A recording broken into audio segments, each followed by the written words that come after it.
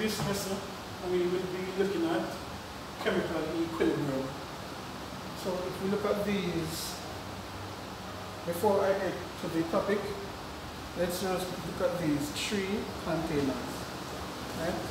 I'm going to use them to tell us what equilibrium is.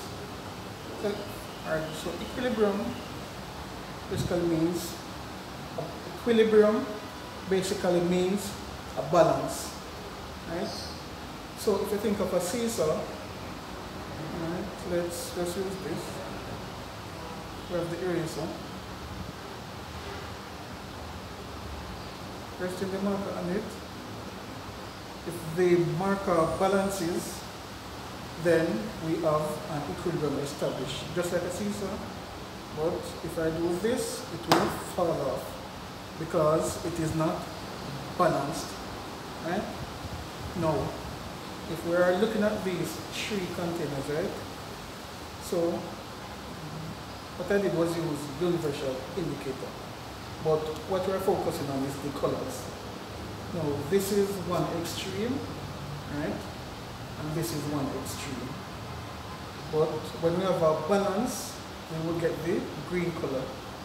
So when we're going to look at equilibrium, because that is a reaction. Now, equilibrium represents a balance. But not all of our reactions can achieve a balance. So we're just using the colors here to represent a balance. Let us say this container here represents reactants. Right? This is the products. Right? Now with equilibrium, most of the reactions that you are used to just occurs in one direction, from reactants to products. That's it. So most of the reactions you would have been used to is going from reactants to products. But there are some reactions that occurs in both directions, going from reactants to products, and the products will become the reactants to form back here reactants in this case. So reactants to products, the products are going to react with each other to form back the reactant molecules. So before, you would have just used to reactants going to products. The topic of chemical equilibrium, we are going to look at the reactions in which once you get the products will react again to form back here reactants. So two reactions will be occurring. Products forming reactants, reactants forming products, products forming reactants. But with this type of reaction, it will reach a point where the rates will become equal. So the rate at which the forward reaction is occurring, so the forward reaction would be going from our reactants to products. And the reverse reaction will be from the products going to the reactants. Now let us say when the reaction goes to completion, we get blue, slightly pinkish color, right? This color represents the reaction going to completion, right? But remember now, this reaction, we are not looking at the reaction when it goes to completion, because the products that are formed are going to react with each other to form back the reactants. So what will happen is that we will reach a point where the rate at which your reactants are colliding to form products will be equal to the rate at which your products are colliding to form back the reactants. So what will happen is that now, if you are observing the reaction, right, in terms of a color change, when equilibrium is achieved, right, we will have a color, right? So this color represents the balance between the two reactions. So this color represents neutrality. So what I add is are the universal indicator. This is acidic and this is basic. Right? So this is the color in acidic condition, this is the color in basic conditions. And this is it when it is neutral. So we are using the neutral color to represent when the system is in chemical equilibrium. Remember, with chemical equilibrium, the reaction is not going to completion. So you cannot get this color. So for an equilibrium reaction, you would not get this color. Right? Because this color represents the reaction going to completion in one direction. And this color represents the reaction going to completion in the other direction. But when equilibrium is achieved, because the process is going in both directions, right? And so it will reach a point where the two rates are equal. So nothing is going to change from that point. And so you will end up with this color. Good? So when you reach equilibrium, nothing is going to change. Right? It represents a balance, as I said before. So once chemical equilibrium is achieved, nothing will appear to change. Let me put it that way. So this green color, so if we were looking at the reaction, once equilibrium is achieved and you get this color, then nothing more will occur. Right? So the color will stay green. Right? However, we should know that even though the color will stay green, that does not mean our reaction is not occurring. When you get the green color, reactants are still being converted to products. Products are still being converted to reactants. But the thing is that they are going at the same rate. So if the rates are equal, then you will never notice a change in the appearance. If one of the rate, however, gets faster than the other, that is when the color will change. Because for equilibrium to be achieved, the rates have to be equal. So the only time this color would have changed is if we did something to speed up the rate of one of the reactions. Right? So let us put this system out of equilibrium. So I have acid here. So remember, this represents chemical equilibrium. That means both rates are equal. In this container, I have some acid. So remember, this direction represents the acid. So I'm just going to add some acid with this. And this would represent our reaction no longer being in equilibrium. But if I add just the right amount of base, we will get it back in equilibrium. So the point I want you to take away from this is what exactly is our equilibrium reaction and how we can know that it is achieved. So the color before it was green, right? So when we achieve equilibrium, we have to look at the macroscopic properties, right? It's the properties that are quantifiable. So when you look and you see that it is green and it is not changing, you have achieved equilibrium, right? But on a molecular level, reactants are still colliding to form products. Products are colliding to form reactants. So for chemical equilibrium, what type of reaction are we going to look at? We are not going to look at reactions that goes to completion. That is from one extreme to the next. Right? We are looking at reversible reactions.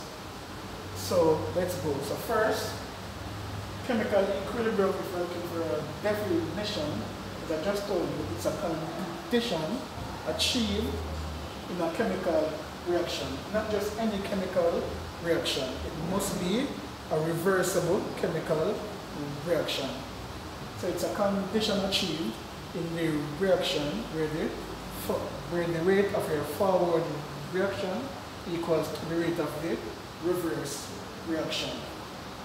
Now, they will also use the term dynamic chemical equilibrium. That is what I was explaining. When you reach chemical equilibrium, the reaction will appear to cease. Because remember the container here, it was green. So it had a green color. Let me just do it again.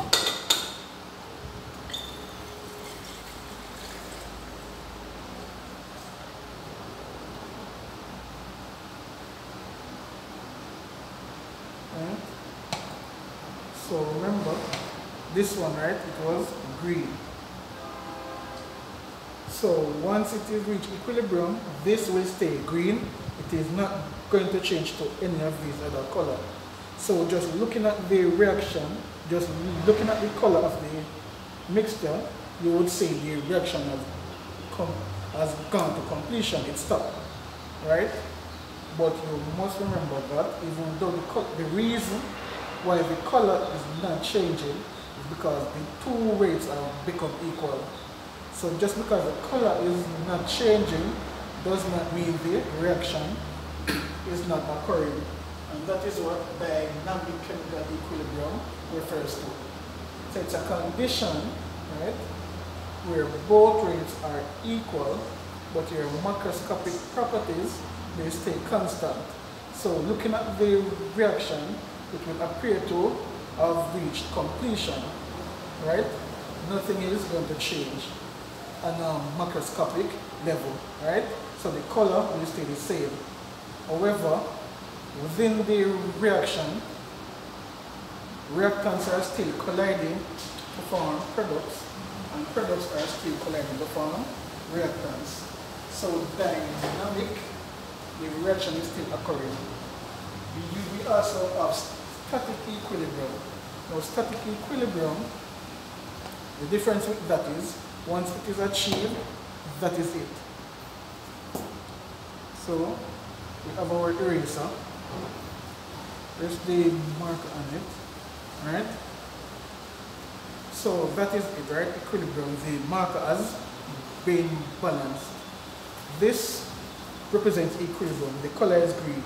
But the difference between this here and this here is that a reaction is still occurring. So even though you cannot see that a reaction is occurring, it is still occurring, but the rates are just equal. So dynamic means that it is an ongoing process, but nothing appears to change. So the equilibrium comes from this, looking at it, it appears to be the same, right? But a reaction is still occurring. That makes it dynamic. This is static, nothing is changing. Once equilibrium is achieved, that's it. It's balanced right there, nothing is moving. In your dynamic, molecules are still colliding. Reactants are still being formed. Reactants are colliding to form products, products are colliding to form reactants. So that is what dynamic is versus static. Now, to reach to chemical equilibrium, there are certain conditions that must be achieved. One of them is that the reaction must occur in a closed vessel. As I said before, the rate of the forward reaction must equal the rate of the reverse reaction. And it must take place at constant temperature and pressure, and we will see why earlier, a little later.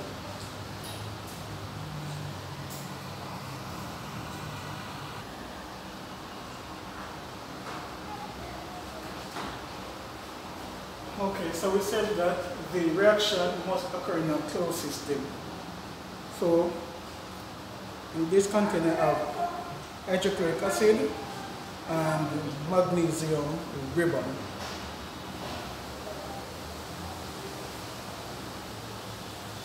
Now, this reaction, equilibrium cannot be achieved. Remember, for equilibrium to be achieved, right, is a reversible reaction. When the reactants are converted to products, the products must be able to collide and form back your reactants. But this container is open. When you react magnesium with hydrochloric acid, one of the products is hydrogen gas. And the hydrogen gas is escaping. So if one of your products is lost from the system, then a reversible reaction cannot occur. Hydrogen gas is escaping, one of the products has just escaped. So we cannot achieve equilibrium in an open system.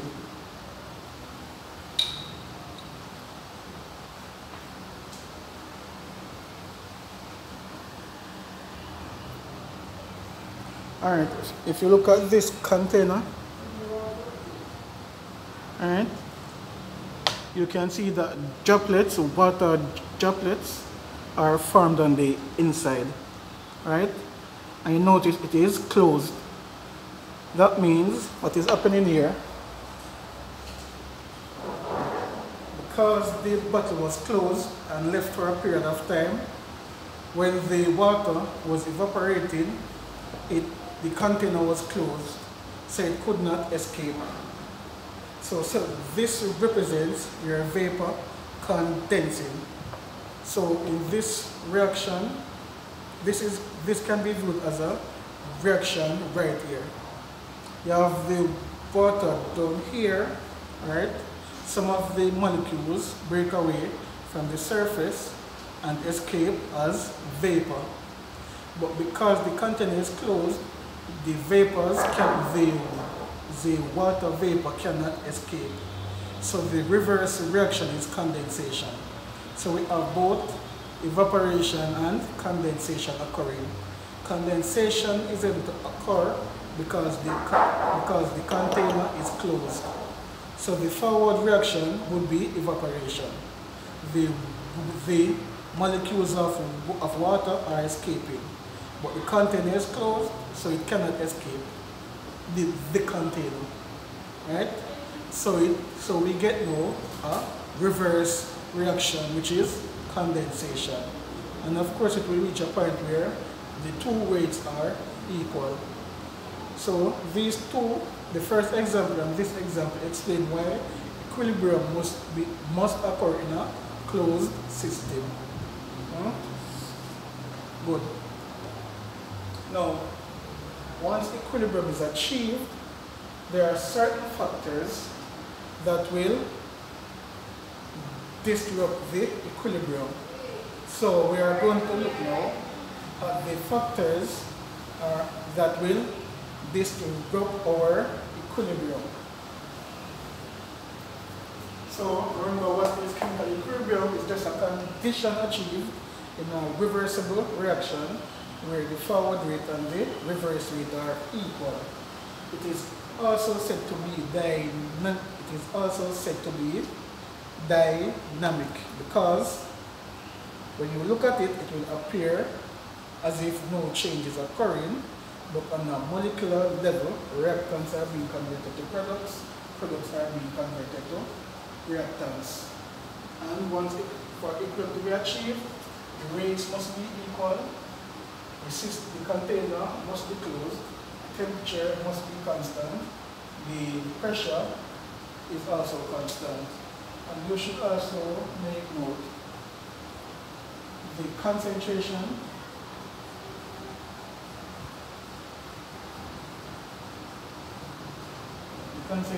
of the reactants and products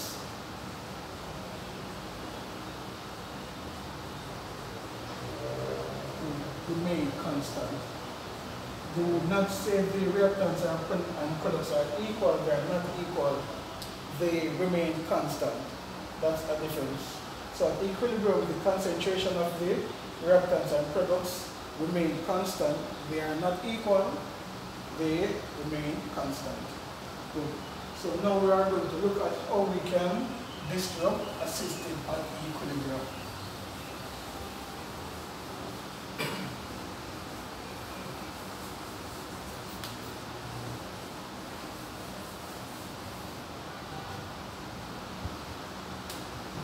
And to do that, we will look at Le Chatelier's principle.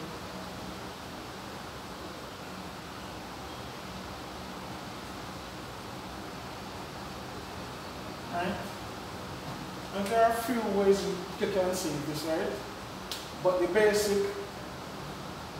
essence of the principle is that when you have a system at equilibrium, if you do something that disturbs that equilibrium, interferes with it, so that the system is no longer at equilibrium, then the reaction itself will shift in a direction to counteract the change.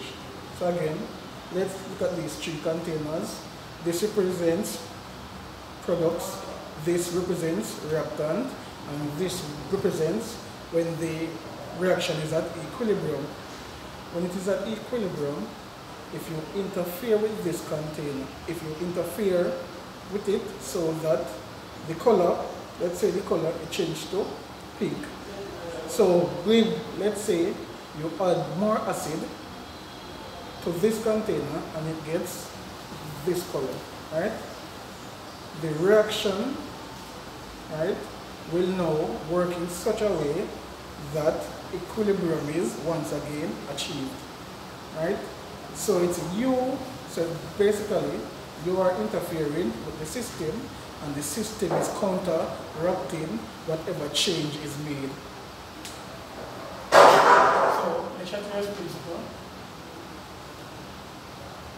So this principle states that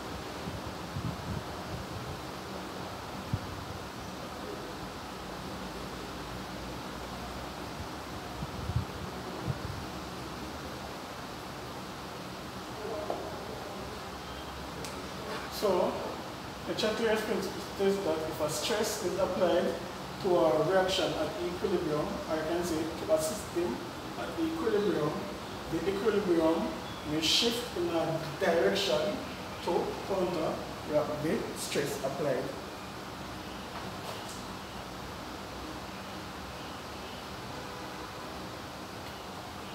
Alright, so the first stress that we are going to look at is concentration. So for K, we are looking at concentration, temperature, and pressure. So those are the three conditions that we will look at.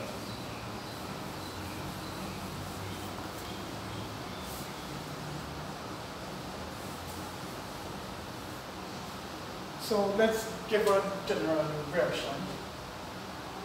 Let's say A to produce B. Now if you have A to produce B, written like this means that the reaction occurs one direction and it goes to completion. A to produce B. But remember, we are looking at equilibrium. So when B is formed, B will collide with each other to form A. So it's a reversible reaction. So we use two arrows. A to produce B, B to produce A. So this represents a reaction at equilibrium, the two arrows. Now we are looking at what are the conditions that we can change to disturb the system at equilibrium.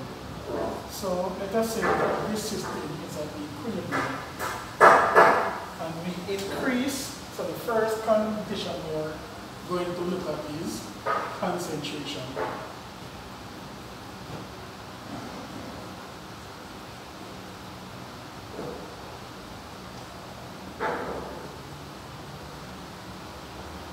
So let us say we increase the concentration of B. And remember, square brackets means concentration. So what would happen if we increase the concentration of B? Whatever you do to the system at equilibrium, the system is going to shift in a direction to counteract the stress. So the stress here would be us increasing the amount of B. So if we have a closed container, we are going to add more B to the system, right?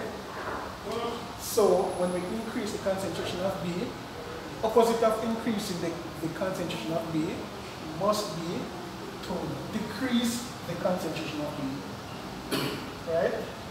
So the stress here, so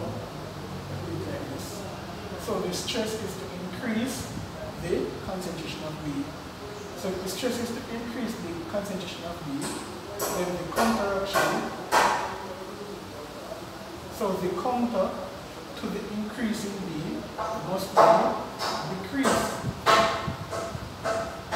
in the concentration of B. So if we increase the concentration of B, the opposite, so the counter or the opposite must be to decrease the concentration of B. Now, if you are going to decrease the concentration of B, which way will the equilibrium shift? This side, our reactant side, is the left, and the product is the right. If the equilibrium is to the right, then what is on the right? B. So the equilibrium is going to the right, shifting to the right. When we say shift, it is favoring. Good? Whenever we use the term shift, we mean favor. Right? So shifting to the left or right means that it is going to the left or right.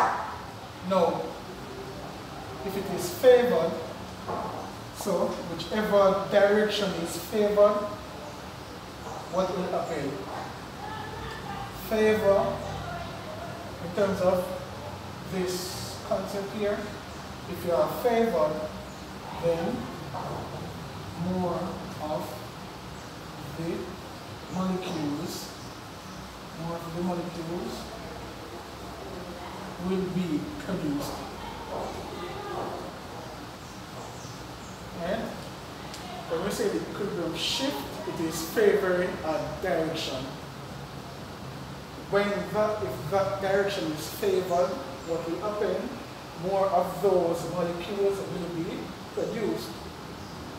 So let's look back at the stress. The stress is increase in concentration of B. That is what we did. The counter is what the system is going to do. So the system must decrease the concentration of B. Now if B is to the right, that means the system must go to the left. So it must favor the left. If it shifts to the left, it has to produce more of what? A. So let's go now. We said the system is going to shift to the left. If it shifts to the left, it is favoring the left. If it is favoring the left, it is producing more of the molecules on the left than it is on the right. So when we increase the concentration of B, the system is going to decrease the concentration of B by doing what? By shifting to the left. What happens when it shifts to the left? The concentration of A increases, right? And the concentration of B decreases.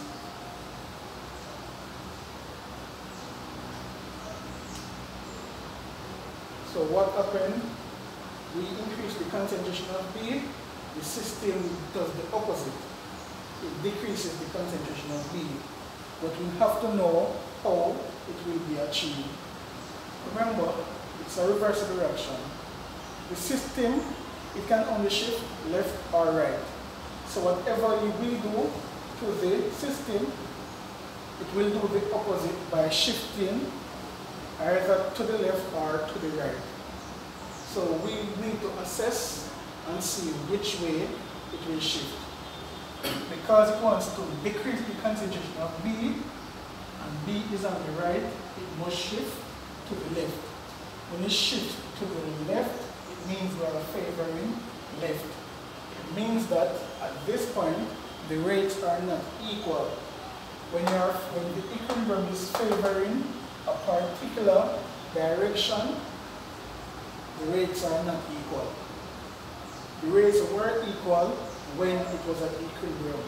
Once you apply a stress, the rates are no longer equal. That is what the system is doing now.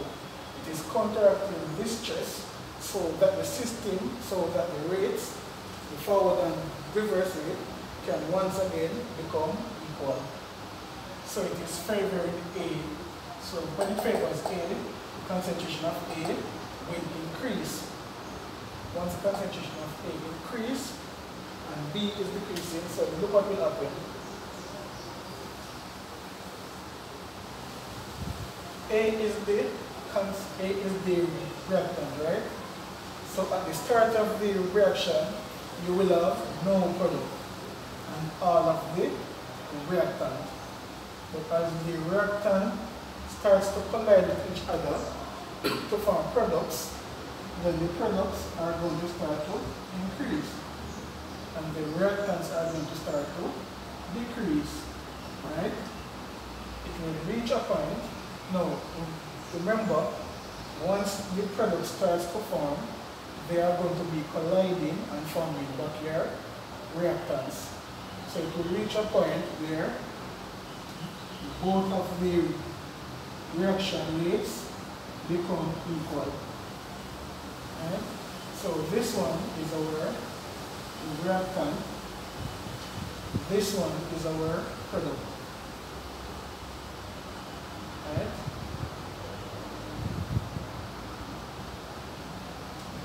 So at the start of the reaction, you only have reactants and no products.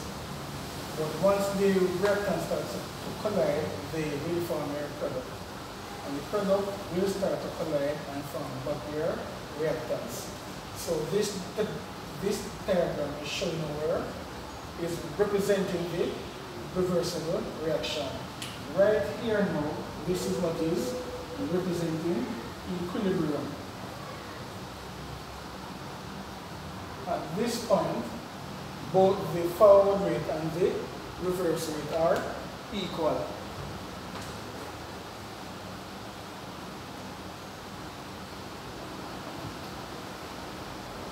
Now, let us apply so this was A and this was B.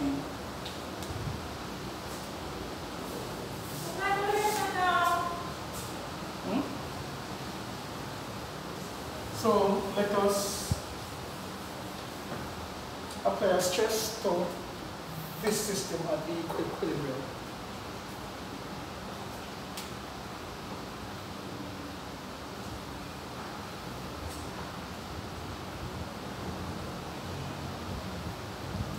If we increase the concentration of Mr. Dryden cannot see you, Mr. Dryden.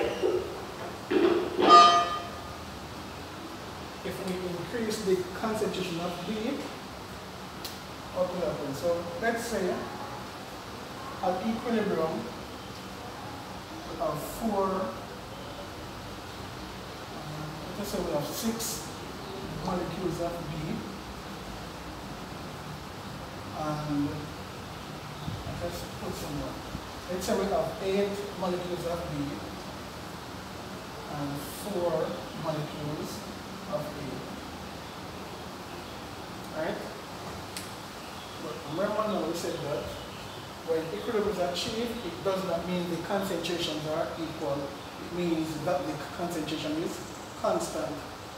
So let us say this is at equilibrium, and then at this point the rates are equal. Then we go now and add some more molecules of B. Let's say we add 4 molecules of B. So let's say for every molecule of A, we have 2 molecules of B.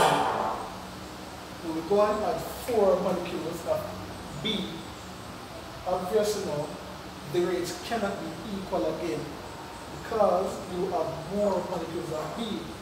But this means that B is going to collide at a faster rate than A. Remember, you did not interfere with the concentration of A. You increase the concentration of B. But that means that now the molecules of B are colliding faster. If you remember rates, so increase the concentration, the rate will increase. So increasing the concentration of B means that the rate at which B is forming A is now faster than the rate at which A is forming B.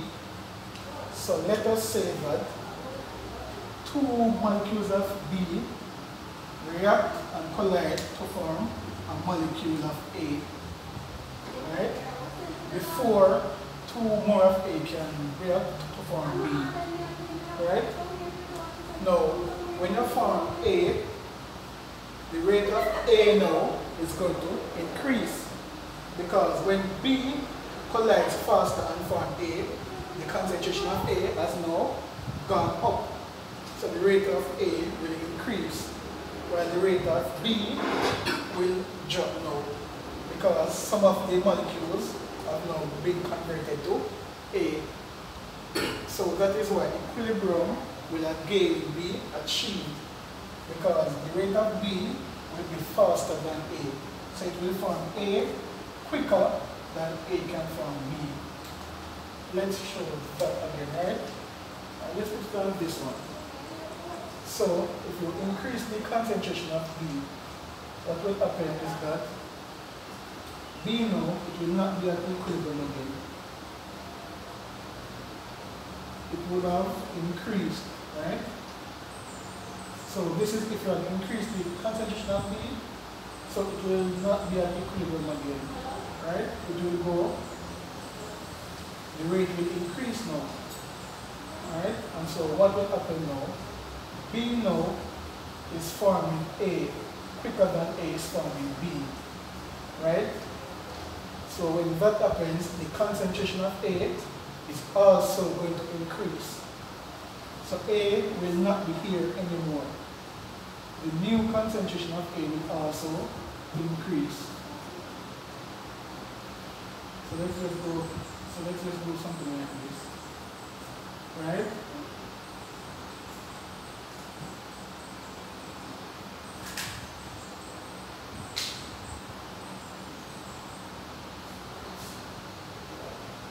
So B will go up a little and A will also increase until equilibrium is achieved again. Right?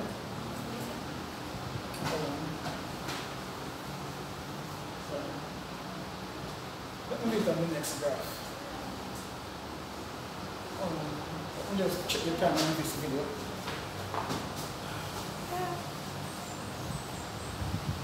Alright, this video is going to finish in a minute, so I'm going to stop it here. I'm going to stop here and continue in part 2. So I'm going to finish the explanation for this video in part 2.